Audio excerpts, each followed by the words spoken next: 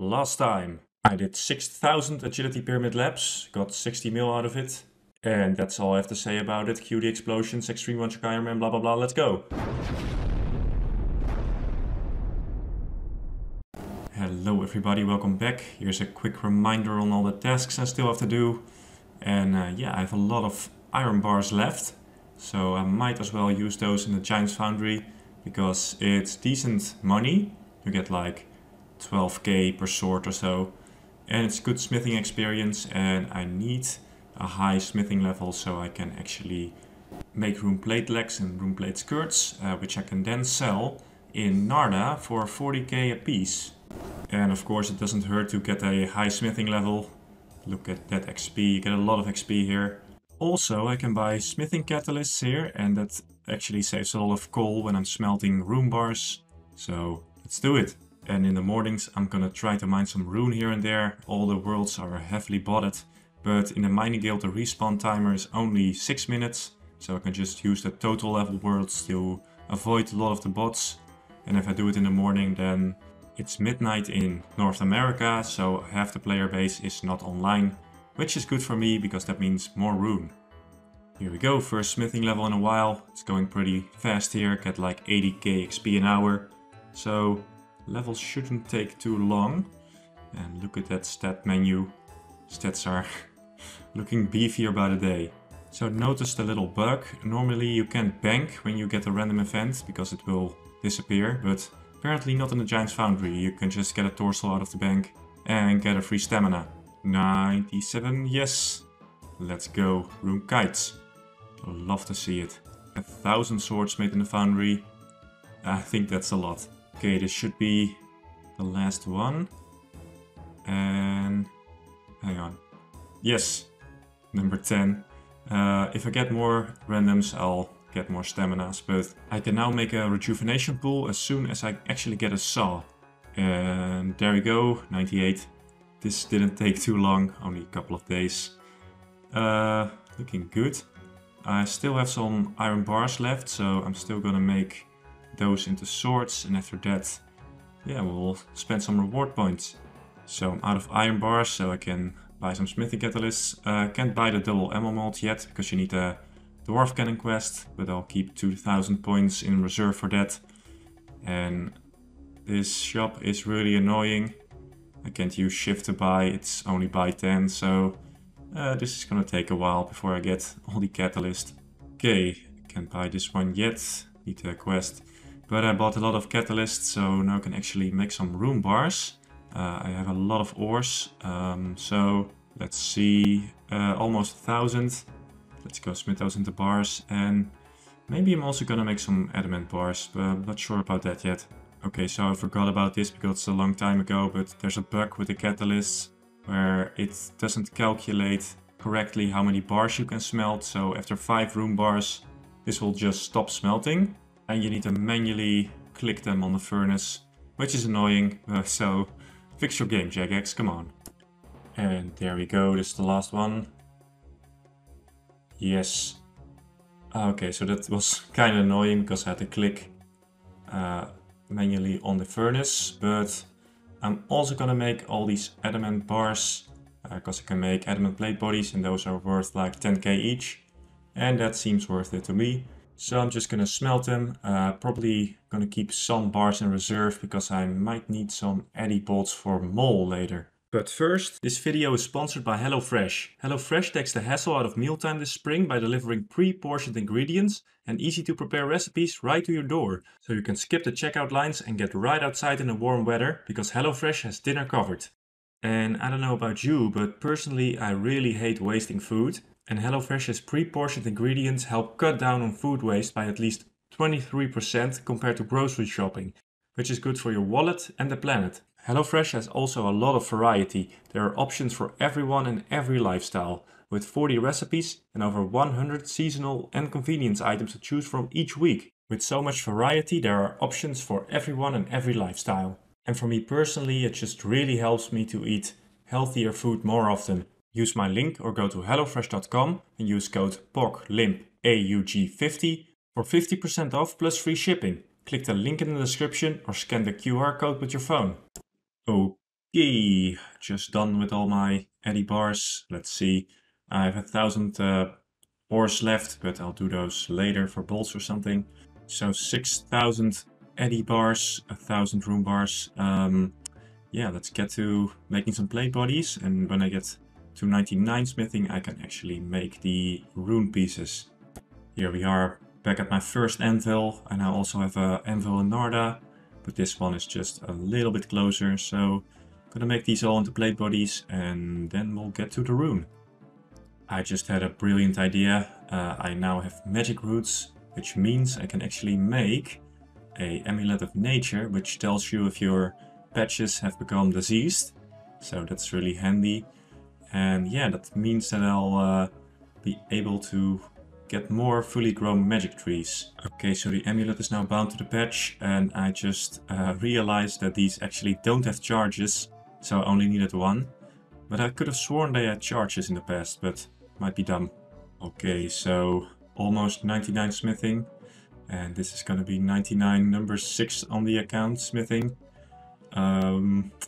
So I can't get the cape yet, but it'll be nice to have that, because then I can just skip the Thurgo chunk, get the cape and get out. There we go. 99 smithing, look at that. Awesome. Yeah, can now make the room plate legs and plate skirts. So why not just get to it? 1200 plate bodies, look at that. Worth 12 mil in elks. So when I get some nature runes, I can elk those. But let's get on with the runesmithing. That is the last one.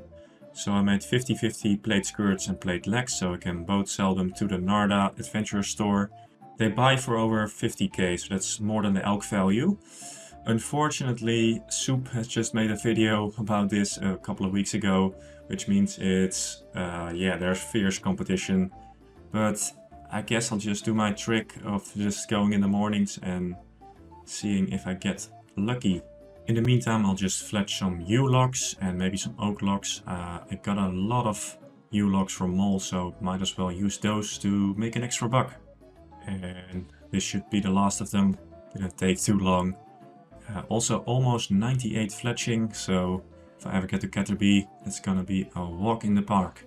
There's a cheeky farming level, 74. I still have a lot of magic seeds, over 100 saved up from KQ. I have over 100, so I might as well use them. Had some more downtime, so I'm gonna get my prayer level up. I need 70, so I might as well take a page out of Verve's book and kill a lot of hill giants. And they also drop nature runes. Hey, a longbone, gonna bury that. Might trigger a lot of people, but here we go. Don't need those anymore. Never gonna get to Dorkish Khan before 99 construction. So, might as well bury them all. Someone spotted me a lucky imp. Let's see what we can get from this guy. Okay, plate body, that's like 30 backed plants. So, thank you very much. First strength level in a while incoming. 90 strength. Awesome. Sight of it, okay. What the fuck is this? Combat level message. I have never seen that before. That must be new or something. I've never seen that before. Might also say something about this account, but yeah, I guess that's new. Here we go, finally managed to offload all of these plate legs. Almost 20 mil, which means we're almost at 200 mil GP. I'm gonna put this skill book on Slayer, because why not? Should be 30. Yes, 30 Slayer, only from lamps. Let's see, here we go. 193 mil, almost at 200. But before we do anything, I'm gonna sell a lot of my trash, even my oak planks. I don't need them. I'll never need them again because, yeah, no saw and stuff. So, yeah, 15,000 oak planks from Implings and Temporos is all gonna be sold in Polnivnich. Here we go, last of it is gone. Okay, good. Almost 2 mil. I still have a bit of stuff I need to sell before we can continue. Mithril ores are really useless to me, so I'm just gonna spam sell them here in the mining guild. Might get a 100k or so. But yeah, I don't mind. They are useless to me. Important farming level, here we go. 75, I can now plant magic trees. So I don't have to boost anymore with the garden pie and I can just, you know, casually do some magic tree farming. Here we go, 87 attack. After getting 90 strength, I also want 90 attack, because it will look better in the skill menu. So I'm just gonna train prayer here for a little bit and also get some nature runes so I can elk my adamant plate body stack and get to that 200 mil gold. God damn it, I missed a level, but 64 prayer. Levels here take a while because you only get 3-4k XP an hour, so it's not very fast. And 65, yes, third age. Okay, so this took a long ass time. I think I killed 8,000, let's see. Yeah, almost 8,000 hill giants, and I got 800 nature runes, and that should be enough to get me well over that 200 mil gold. So let's go elk some plate bodies. Here we are elking. Also got some random rune items I got from Mole, which you can also now liquefy. So yeah, let's go ahead and elk all this junk. There we go, didn't take too long. Ended up with 8 mil. Let's see what's the cash tag gonna be. 203 mil. Oh my god. That's so much money on Ironman. Especially such a restricted Ironman as mine.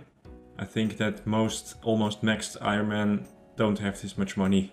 But we're finally at 200 mil gold, so now we can actually buy some of those backed plants and start construction. Here we are at the garden supplier. I put a screen marker over the plants I want to buy. Backed plants 1 and backed dead trees. They're both the same XP and same cost, so I'm gonna buy those two and it's gonna speed up the process. But yeah, the screen markers are so I don't misclick, because they all look the same. Because if I misclicked and I buy 5 magic trees by accident, then yeah, that's 250k gone. So very expensive misclicks. Let's not do that. And as a little trial, I'm gonna do this for an hour and see how many backed plants I can buy in that time. And at the end we can kinda see how long it's gonna take to buy all these backed plants. Something I noticed is that the regular worlds don't have all the backed plants in stock most of the time, so just gonna use the total level worlds, and that way I might avoid all the other Ironman buying these things. I just noticed these things are 10 kilograms each. That's fucking insane. 270 kilograms. Okay, so I can't run all the time because then my run will be gone. But Jesus Christ, that's heavy. So in 1 hour I was able to buy 1100, give or take a few. So that means that it's gonna take 170 hours to buy all of these things. So I didn't just call this a death chunk to be cute, it's really something. It's gonna take a long ass time, but I'll do it. So we're finally gonna get some construction levels after a long time collecting gold. My house is in Remington, so I can't walk to it, which is kind of sucks. But I can just teleport into it right now, into building mode, so that should solve the problem. When I reach level 20 construction, I can put my house in Polnifnich and then we can continue trading there. There's a house portal and an item sorter, so that should be a good way to train this skill. Level 20 construction. I really like this skill, so this is quite fun for me. And yeah, I get 15k an hour. But I also get 15k farming XP per hour, so not too bad. Let's move the house to Polnifnich, that way I can train more efficiently there. Okay, and now I'm here. Might as well get a contract from Amy, because I can't do it because I don't have a saw, but if I get lucky and it's in Varrock or Valador, then I actually can get all the rewards quicker when I'm actually able to do this. Wait, beginner, I think I want the novice. Let's see. Oh, city is, okay. So that's a dead end. That's all the time I have for today, unfortunately. I'm going on a little vacation, so won't be that much progress in the month of August from now. But when I'm back, I'm gonna buy a lot of backed plants and get some construction levels and try to kill the death chunk before the end of the year. I think it's possible. It's gonna take a lot of hours, but it can be done. But that's all for today, and a very special thank you to aka Roommate, Boggies, The Coded Lar, LP Kellner, Tyler Contrino, The Akbars, Vapor, Atlas K, UIM Evan, Lepaloki, Andros, Adrian Windrunner, Snockball1, Lox, Unsliced, High Class Low Life 465, Dan Tilly, Loxins, Dynamite, Epic Duck, Penguin Meat, Blomcol, Jurn Scullen, Hakurai Rimu, J Balls, Kurnai, Cam T, Sam, X2 Light, JVH92, Cardo Sivadi, Charles Kelman, Apex Eternals, Rennek, Ibnius, Brandon Nielsen, Kalis, Ironwire, Sheep, Reese Bender, Zerno, Sidestar, Bash T, Yamisoba, Josh Nador, August Whitley, Slick Zeros, Godbro, Sifu, Dakota Chang, Rabbi Shackelstein, Patriotic Skull, Mitchell Chamberlain, Notch Mocha, HX Sean Dash, Man I'm Too Good, Player 8, Asusagi, Chrome Dog, and Tumble, one take by the way, as well as the other channel members you can see on screen right now. Thank you all. Thank you for the large influx of channel members. I love you all, and I'll see you in the next time.